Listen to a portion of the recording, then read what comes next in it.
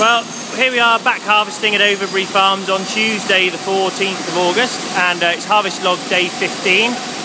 A bit of a different view today. I'm in the bulk shed. This is bulk shed number 3, which is where the Gallant winter wheat is going into long-term storage.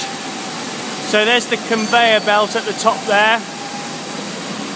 That delivers the grain from the plant, just sort of drops down onto the top. And then we've got these pedestals here, which are fixed with these little wire cables.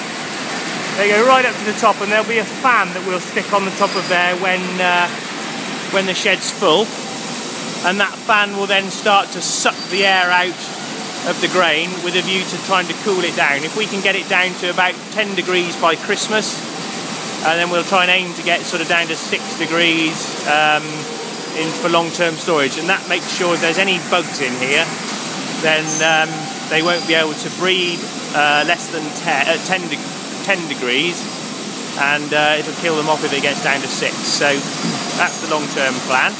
As I said, this is Gallant that's coming in here, and it's been through the cleaner in the grain store, which has improved the quality a little bit.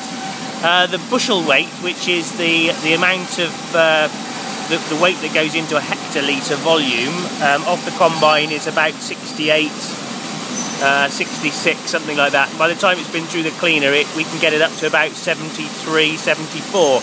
And for grade 1 milling wheat, it needs to have a specific weight of over 74. So we'll have to market this a little bit carefully.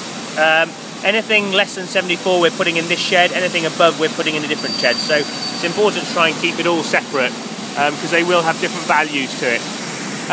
That little pile over there is a bit of wheat left over from last year's harvest, still Gallant.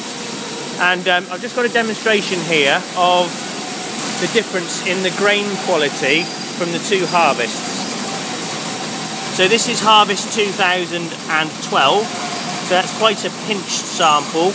It's sort of faded a little bit, and then if we go across here, it's a much brighter, much bolder sample,